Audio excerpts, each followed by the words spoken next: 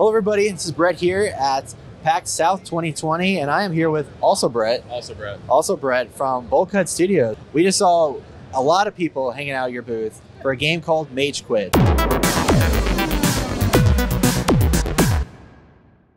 Tell me a little bit about what Mage Quit is. Yeah, so Mage Quit's a top-down wizard brawler for up to 10 players.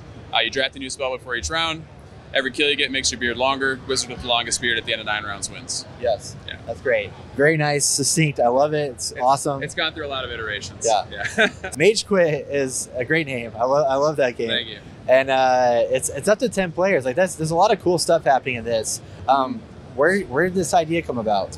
So there's actually a Warcraft 3 mod called Warlock that I used to play with my brothers, and we played it a lot. We had a lot of fun with it, but there was nothing quite like it on like console, or I felt like the game would benefit from kind of like a party game makeover type of thing. Yeah. Because we only had I think between the 4 of us, we had 4 computers. So if we had people over, we were still kind of stuck with only 4 players. Right. Whereas if it's controller based, you can just keep hooking up controllers and keep adding players. That's where the core mechanic came from. But obviously we took some liberties with it. We added a few other things to the game, made it our own. Yeah. You grow your beard, and the longest beard wins. Yep. Where did that come from? We were just kind of like concepting wizards, and we had beards in there, and I just did it. I just added that, and then the beards were never really supposed to be part of anything really. Yeah. That just sort of, it'd be funny if the beards grew the longer or the more kills you had. Yeah. And then so obviously the kills is what makes you win, but the beard is just an aesthetic that we added. And then I was like, well, why don't we just say longest beard wins? That's a lot more catchy. Yeah. So that's sort of how it came around. It was just a thing I just randomly did while I was working on the game. And then it turned into a marketing pitch. Yeah. So. Love how those happy accidents work out. You know? The game's gorgeous. It's a really cool looking art style and everything. My brother would say thank you to that. It's just 2 of you right now, which is awesome. Is this y'all's first game working together? It's our first published game. We worked on a mobile platform before it, but it was really bad. So, because I mean, at the time I didn't know anything about game design. He was just giving me art assets, and I was just slapping them into Unity and being like, "What can I make this do?" Yeah. And so, in the meantime, I read a bunch of books on game design, and then I was like, "We can't release this. Time to work on the next thing." What were some of the biggest challenges that y'all faced while putting this together? So we launched in early access like 3 years ago. Discoverability as an indie is I would say one of the bigger challenges, but also we realized fairly quickly that the game wouldn't be very viable if we left it as local only for multiplayer.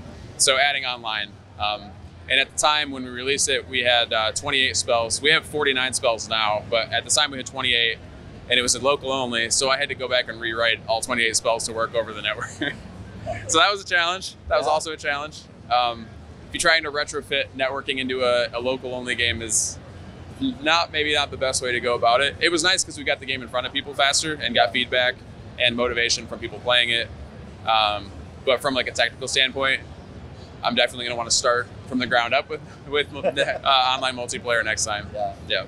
So I notice it says anonymous matchmaking. Can you party up with friends in any way to do that online? Or is it just matchmaking anonymous? You can do either one or the other, or a hybrid of the two. So we actually have 2 anonymous matchmaking modes. You could like have a couple friends jump on with you. You could just jump into solo queue by yourself and play.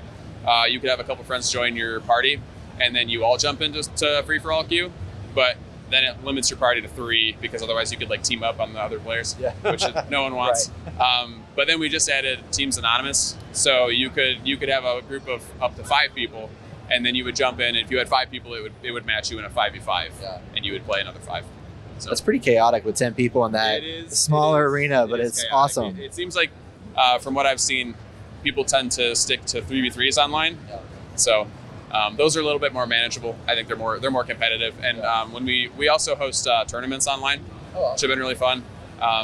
We make it so the winners get like a unique cosmetic for the game. So we have like all these. We have like a crown, like a golden crown, golden staff, and then the in-person tournaments. We're gonna have one on Sunday at 2. You get a golden beard for that one. Okay. So there's one guy here who won the tournament here last year. He has won the free-for-all tournament online, and he's won the 3v3 tournament online. So he has the trifecta. He's got the golden beard, he's got the staff, he's got the crown. So he went to all 3 PAXs in the U.S. last year, and he made it to the finals in each of our tournaments. So he's pretty hardcore. So you don't want to mess with him, basically. Yeah, I don't mess with him. Yeah. But cool. we just added the electric element to the game, and so it's got him a little nervous because he's never played with it. Like he's just as fresh to it as everyone else is, so he keeps coming back and practicing it. Talk to me a little bit about the different spells. 49 spells. It's a lot of stuff. It's a lot, yep. What like how varied are they, and how like where do those ideas come from? So all over the place, really.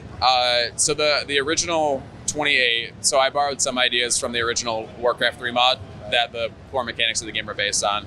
Some of them are completely original. Like there's one spell where you throw a rock golem. If it hits somebody, then it chases them around for 9 seconds, which I don't think I've ever seen in any other game. But everything in the game really is like, for the most part, skill shot based. So you have to be able to land your skill shots, which to me makes it really fun because people who are really good can continually land those, or they know how to dodge them. Right. And then it just turns into a game of prediction, which is fun. One of the new ones we added, it's called Chain Lightning. It's the electric ultimate. It's a really long dash. If you hit someone, you basically bounce from character to character, chaining them all together, and then they all get pulled back to like a generator that spawned where you started your dash. Okay. So you could hit everybody with it, pull them all to one spot. One of the guys who played yesterday, he bought the game and then he went back to his hotel room and played it. He's like, I played it for like 4 hours. He was telling me that on one level, somebody hit everybody, pulled them out into the water, and the shark came up and ate everybody. I was like, I've never seen that happen, but these spells are new, so I believe you.